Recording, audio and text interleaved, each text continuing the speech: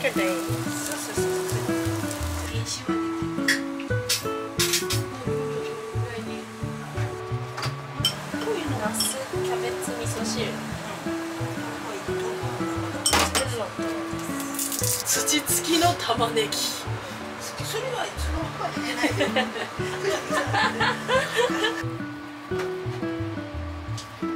皆さん感染症対策バッチリですね。まあ可愛い。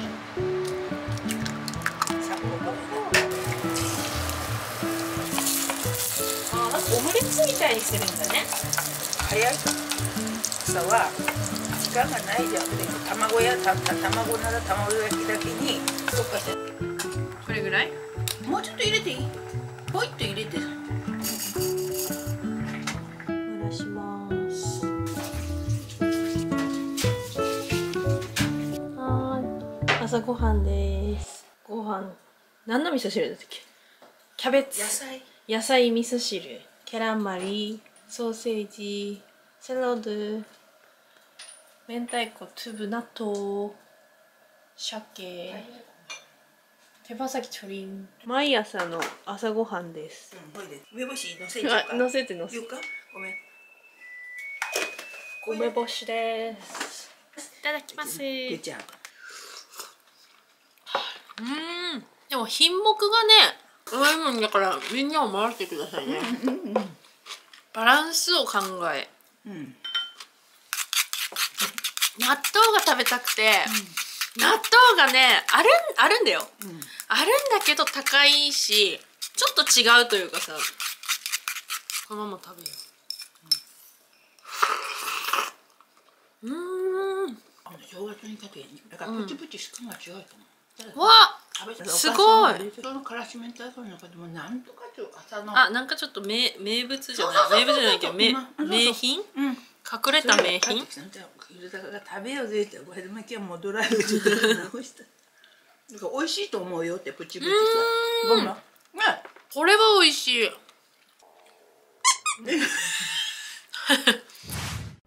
空気。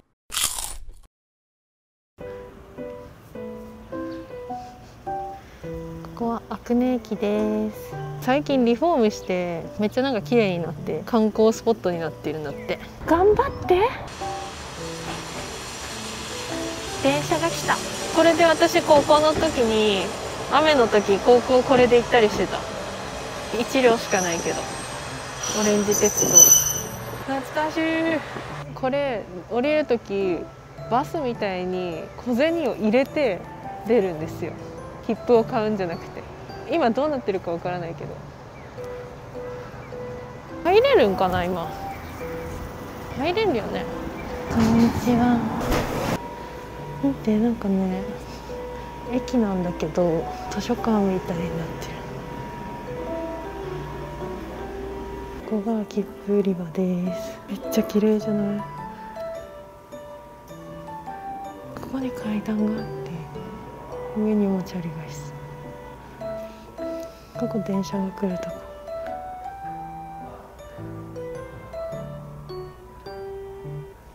500m先ですから、この辺じゃないでございますか。この辺だ。お母さんもっと行った方がいいって。ごめんなさい。っていうのが早いよ。ごめんなさい。할아버지 집에 왔어요. 할아버지가 돌아가시고 지금은 아무것도 없는데. 예이, 타라이마. ここに見たらね、まだ下駄がシューズボックスにあります。タヌキです。ここが廊下。めっちゃ長い廊下やろ。小さい時ここでめっちゃ走ってたんよね。めっちゃ走れるよ。めっちゃ長くない？なんか全部木とかも日本っぽい、めっちゃ昔の感じで、ここだけ洋室、ピアノが一層。そうヤマハです。ヨギがダイニングとかって宴会できるところで、前動画でも이야기したけど、한국사람들이왔을때 여기서一緒に술 먹거나 하고 있었대。これ日本の障子ここ全部障子でバーってやってるんだけど、今換気のために開けてます。で夏休みとかになったら東京からいとこが帰ってくるから、ここで子供たちは寝て、こっちで大人とかは寝て、2階もあるから2階で大人寝て、あっちにも建物があって、あっちのコンブルでワイプたちは寝てとかしてました。ここ腹ぼじとかのいたところ、今ちょっとねお風呂のキーを忘れてしまって、お風呂는벌수없는데、お風呂はこれってやるやつ、ガスじゃなくて木で温かくするんだけど、それ用の木がここにストックしてあります。예. 손님이 오셨을 때나 뭔가 모임이 있을 때는 이거를 파이어してお風呂温かくします。転びそう。昔はキッチンが여기였어요。ここで料理して、めっちゃ腰曲げながら料理しとった。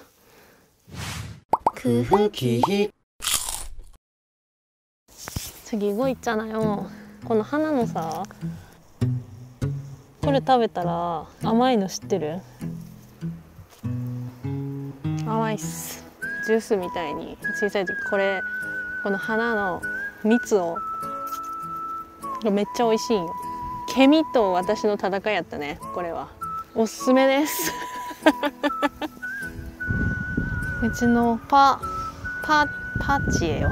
土地を빌리고 있어서 다른農家さんがやってくれてます。綺麗だね。こっちに行ったら、ここもうちの畑で、これは何でしょう？何のやつでしょう？감자でした。イエーイ。誰も楽しくないノンサクイズ。見て、ダンゴムシ。久しぶりに見たの。これしばらくしたら起きるよ。今寝てるけど、ほらほら。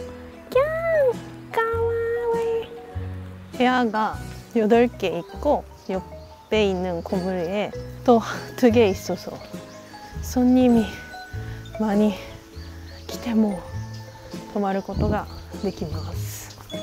こんな感じのシゴルチビでした。風が強いな。あ、らっきょうがでもあ、これ全部らっきょうじゃない？あ、これ違う？ちょっともらうぜ。네, 이거 마늘 이거요. 그 옆에 있는 거 락교 데스. 차이가 없잖아. 나니 12時の放送や。パラパンパン、めっちゃ懐かしい。でね、12時になるといつも鳴るの。あと朝6時、すごい演歌みたいなのが鳴る。